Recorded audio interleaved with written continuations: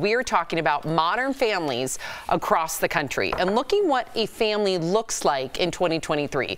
The cultural landscape has been shifting for years. Over 16% of households in America are blended families. Same-sex households have nearly doubled since legalization to almost 1 million nationwide. And a new study shows that 1 in 3 adults have used fertility treatments, or you know someone who has. And while the traditional, and I say that in quotes, family still makes up the majority of households, the amount of non-traditional families has been growing exponentially in recent years. And today, we're going to hear some of their incredible stories. Yes, yes, yes. Very exciting. All right. So up first, we're going to talk about polyamory. In basic terms, polyamory is a form of consensual non-monogamy. This could include things like an open marriage, which we have all heard of at least once. And while this seems unusual to most, there are millions of people in America in polyamorous relationships. And we have some experts on the lifestyle here to tell us all about it.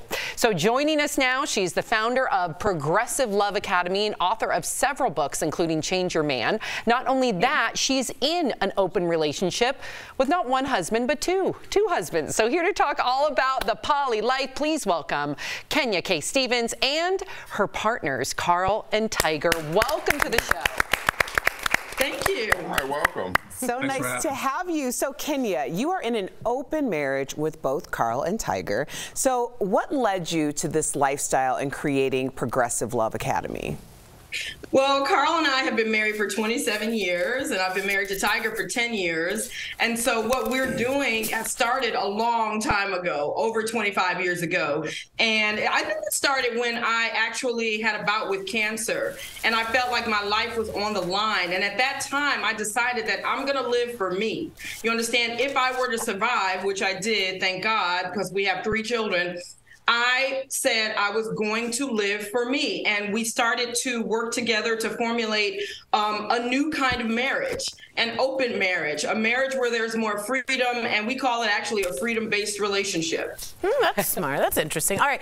Let me ask you something. What was it about monogamous relationships that didn't work for you? And how is monogamy limiting for you guys? Well, you know, monogamy, we think is great for people who are going to choose to be with one partner. I think it's wonderful. We found the culture of monogamy to be the issue. So in most monogamous marriages, you don't have real trust. People really can't tell each other how they really feel or what they really want to do. That's why you have the high cheating rate. It's just people who are not able to really trust their partner and to communicate what they really feel, what they really want. So we didn't like the culture of monogamy. But we feel if people want to be exclusive with their partner, it's a great option. So I need to ask Carl and Tiger here, and I think a lot of people at home want to know, how do you handle jealousy? Can you learn to just flip a switch on and off? It's not so much flipping the switch on and off. You just kind of learn utilizing tools on what feels appropriate and what may be a little extreme. We're always in that moment of feeling jealousy and the moment of, you know, I don't want my partner to do this, or, you know, this makes me feel a certain way. Once you start to really adjust and to learn what those feelings are, you kind of open up a little bit at a time until you finally get to a point where you are able to allow your partner to have experiences that before you would never allow them to have. Carl, do you agree with Tiger? Oh, yeah, 100%. You know, when I first had the jealous feelings when we opened our relationship, I had to ask myself, why am I feeling this way? Like, what's the source of me feeling this way?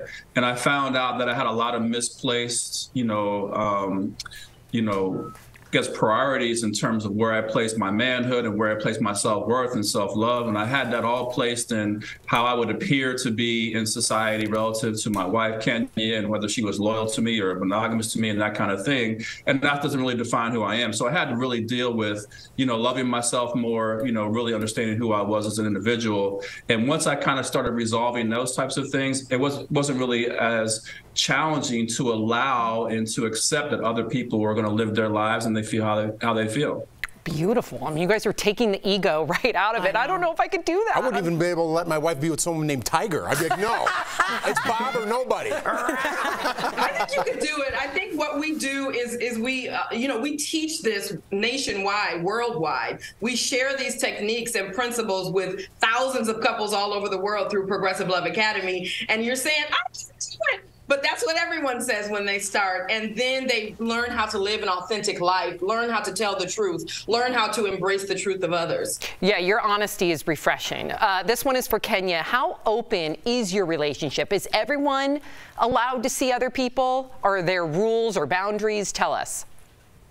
Oh, everyone in my relationships are allowed to see other people. And I don't like the word allowed because we're all really human adults. Slavery's over. We're allowed to do whatever we want. So yes, as adults, all three of us have outside partners as well as our marriage here with the three of us. Any rules quickly? We have 4 principles. We believe rules are for fools. We don't believe in a philosophy of rules. Rules are meant to be broken. So we've never created rules, but we do have principles by which we live. So we have 4 of them if you want to know what they are. I don't know if we have time. Do we have time for the 4 principles quickly? Can you just list them? Absolutely. No shame and no blame. No victims and no villains. No cop-outs and no dropouts. And the purpose of our relationship is growth. GROWTH. There you go. Thank you, Kenya, Carl, and Tiger. It has been amazing hearing about your lifestyle and telling the world your story. DBL Nation, follow Kenya at Progressive Love Academy, or maybe check out one of her 12 books, incredible, by the way, that she has written at progressiveloveacademy.com. Thank you all so much. We appreciate you. Thank you. Thank you. Thank you.